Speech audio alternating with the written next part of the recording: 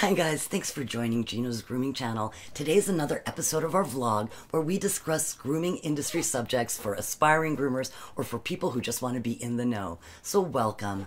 Today's subject is going to be on grooming preparation for your pet before they go into surgery. And the reason why I'm going to be talking about this today is a very personal reason.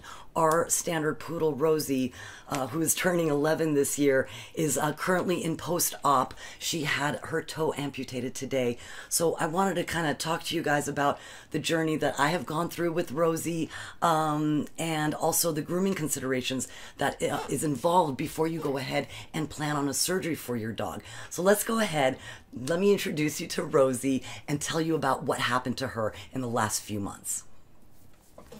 Okay, so Rosie is a beautiful 10-year-old black standard poodle. I have had her for about 9 years, so I adopted her from the show circuit. She was a little nippy with the judges, but she's a very, very sweet girl, and I was very fortunate to have her in my life. So in our life together, just a few months ago, I noticed that she was lifting up her paw, and it was her left paw. And I hang out with a group of friends, and in the group of friends that I have, there's a lot of medical professionals, vet techs, RVTs, and everyone kind of took a look at her foot and said, probably soft tissue damage. She's just lifting it. Seems like there's no pain when there's pressure applied, but something is going wrong. She's definitely favoring her foot. So we went ahead and carried her up and down stairs, made sure that we treated that for soft tissue damage, which is just make sure that you don't put any pressure on that foot, that she doesn't play with her little brother, things like that, to make sure that her foot can go ahead and have a chance to heal. So it did seem to get better, I will admit, and we were very happy that it seemed like Rosie just had a little bit of soft tissue. Everything is fine. We did the right things. But then another month passed, and she started growing out a really strange nail. It was kind of this wonky nail. I know that's not the medical term for it, but it just didn't look right. So all of her nails always have been very beautiful, and this one kind of was just growing out. So got a little concerned, so went ahead and took her to the vet. She was also licking it a lot, showing that it was bothering her. So went ahead, saw our regular vet, who is a fantastic vet, and he went ahead, took a look, and said, you know what? It could be something worse, but let's go ahead and treat it as a broken nail. So didn't think that was going to be too bad, just waiting for this nail to fall off. Once in a while it would get bloody. I'd have to clean up blood. You can see there was a split, just really nasty. You could actually see the vein and the nerve underneath her nail. So I know that's why she was licking it. And you saw inflammation. And I just made sure to cover her paw with a little sock and with a little bandage to make sure that she didn't over lick it so that this nail could fall off. So a month goes by, this nail is not falling off, but in fact the toe is getting worse. It is now getting really inflamed. She's licking it pretty much incessantly. She's such a good girl. I would tell her, Rosie, please don't lick it so much, and she'd kind of look at me and okay, and put her head down, and then a few minutes later you see she'd start licking her little paw again. So it was really bothering her. Again, I kept putting little socks on there, little gym socks, and bandaging them up to not cause a hot spot, not to cause a sore, but definitely could see that things were progressing for the worse, and the inflammation was getting bigger. So one of my really good friends is an RVT. She came over and took a look and said, Gina, okay, there's two things that it can be. It's either a growth in the toe or it's an infection of some kind. So it was definitely back off to the vet. We go, and this was just a few days ago, went ahead and got Rosie examined, and definitely at this time we took some extra measures to go ahead and check the toe. So what was done is an x-ray of her foot was taken, and when they took me into the room to go ahead and take a look at the x-ray, you definitely saw there was a mass around the bone. Now, not knowing whether or not it is cancerous, and not knowing whether it might be a bone infection, without taking a biopsy, we don't know. But when it comes to toes, it's kind of like one of these things that if you take the biopsy, send it off, it's already, you have to, take a big chunk of that toe to send it off to see if it's cancerous. You kind of just might as well just take the toe.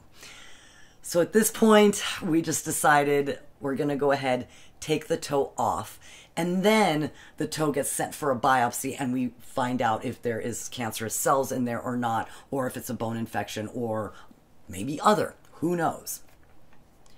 So the scariest part about this ordeal, of course, a toe, and I was kind of smiling about it. For a 10-year-old standard poodle, hey, you know, getting a toe amputated is probably not the worst thing that could happen, of course. And working for a veterinary company for so long, I definitely have seen a lot worse things happen. So I was very thankful for that. But there was a big concern, and the veterinary team that was working with Rosie, they gave me a call earlier this week before the surgery and said, Gina, we really should take an x-ray of Rosie's chest, because if the cancer spread, there really is no point to amputate this toe, to go through all of that pain and suffering for her, to go through the cost for me, if there is now going to be a quality of life question. So if there was cancer visible in her chest, in her lungs, I would have gotten a call this morning saying, okay, surgery is off. Now the conversation becomes very different. And that was really, really hard. Luckily, sorry, I'm just thinking about it. Luckily, x-rays came back clear. So that still doesn't mean that we're out of the woods, because the biopsy can come back. Well, it's, I guess, a necropsy. They're actually sending the entire toe. Can come back that there are cancerous cells in her toe, which means that we may, you know, start searching for cancer in other places. But it could also be a bone infection, and like I said, other. So we're going to go ahead and find that out. But thank goodness that it doesn't look like she has any obvious cancer in her chest or her lungs. So now she has her toe amputated, and we're going to be picking her up in a few hours. And then it's the convalescence of making sure that she heals well, and to keep her away from her annoying little brother who likes to bark at everything and rile her up. So we have a little challenge ahead of us during her convalescence, but happy to have removed this obviously annoying and irritating and possibly painful thing from her foot so that she can continue her life in a happy way. So that's our Rosie story, and I'll keep you guys updated if you're interested in how she does with her recovery. But with all this being said, there is a grooming consideration when dealing with surgery, so pre-surgery. So not every dog has the opportunity or the need to go to the groomer before surgery. But if you do have the opportunity and you have a dog that has, let's say, a single coat, that coat keeps growing and can mat up, you have to consider that you may want to go ahead and have your dog groomed before surgery. Now, why would we do this? Why would we put our dogs through that? Is because if we take their coats short and we give them the sanitary trim, we trim their nails, we go ahead, clean their ears, we keep their ears short, everything short, muzzle short. Now they can convalesce without us having to fuss and brush them every day and keep their coat maintained. At this point, it's their health. So we want to go ahead and put vanity aside. This is a humanity over vanity channel. And Rosie, who was a show dog and this magnificent, beautiful dog and still is, I went ahead and chopped that tree down.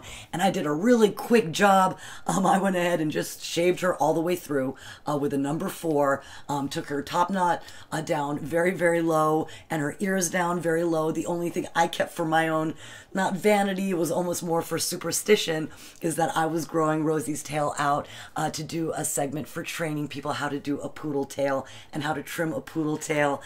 So this morning, before we had the results of Rosie's chest x-ray, I had made sure that I left her tail natural, because as she convalesces and gets better, I'm going to go ahead and trim that tail for you, because I know that she's going to be better and she's going to be happy to be our grooming channel model with her poodle beautifulness. Okay, some considerations for grooming. You can't obviously groom every dog. So for aspiring groomers, one of the rules of thumbs that I had at VCA, which is Veterinary Centers of America, where I worked as a grooming manager for 10 years, we had a lot of our policies and practices. They would go ahead and trickle down from the veterinary support staff and the veterinarians that worked for that company.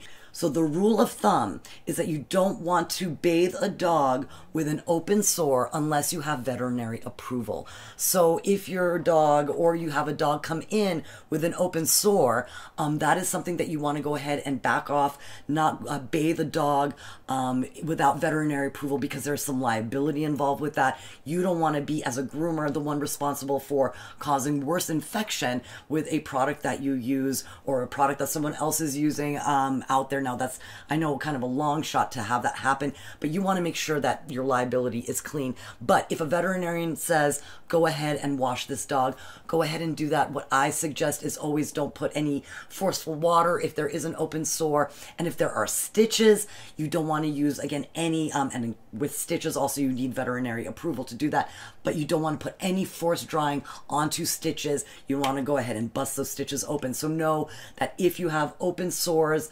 small abrasions are usually okay, but open sores, get veterinary approval before you go ahead and put them in the bath.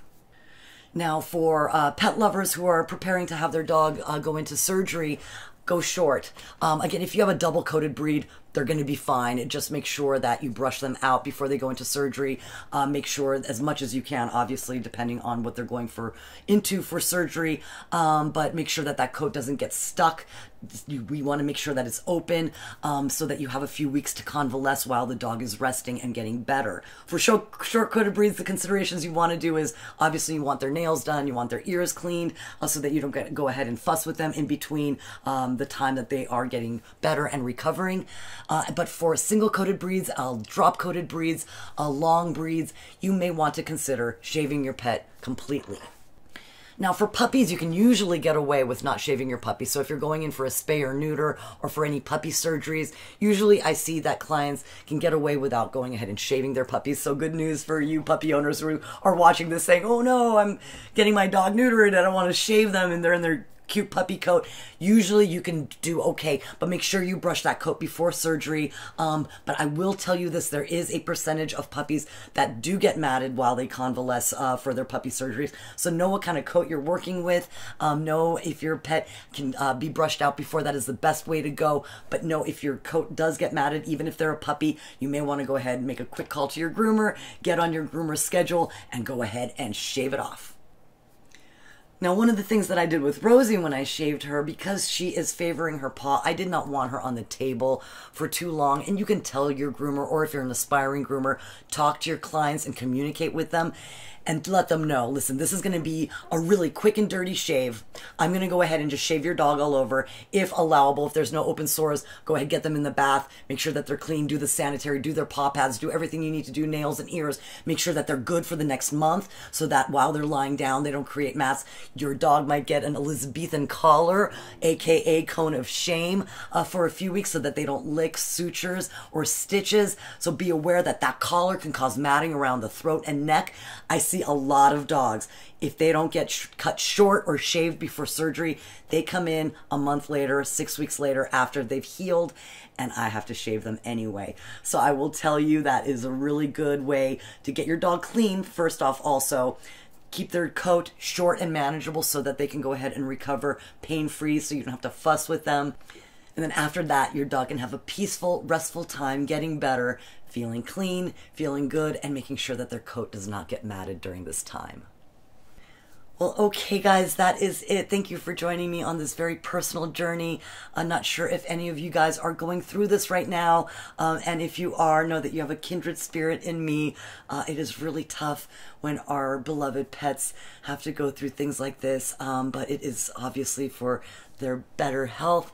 We have to do this. We have to do what's right for them at all times. And then we have to see them through their convalescence and their recovery. Guys, thanks so much. I'll be posting updates on Rosie's recovery. Thanks so much for watching. If this is content you like, thanks for clicking that thumbs up button. Subscribe for more like it. We will see you next time and really appreciate your time.